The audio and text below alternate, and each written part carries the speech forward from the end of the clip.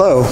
So today we're going to celebrate Old Elk in Warehouse Liquors, hoping to share some my enthusiasm for this and keep some normalcy in a world that has kind of spun into a bit of a chaotic, surreal consciousness that is at best awkward. I find whiskey to be extremely comforting, and hopefully these notes will scintillate and intrigue some level of pleasure that whiskey often shares with all of us.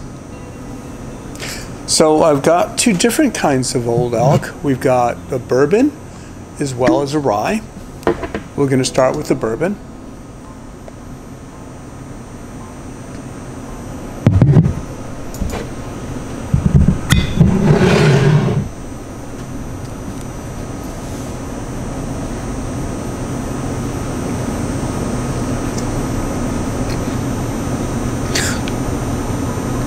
It's really nice whiskey.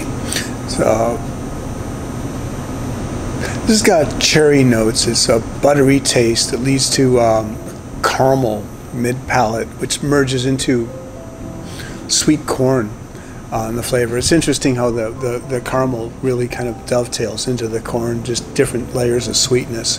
It finishes with a lot of different textures of cinnamon, dark chocolate, tobacco, clove, leather, and just a hint of mint. There's a lot of different flavors in the finish.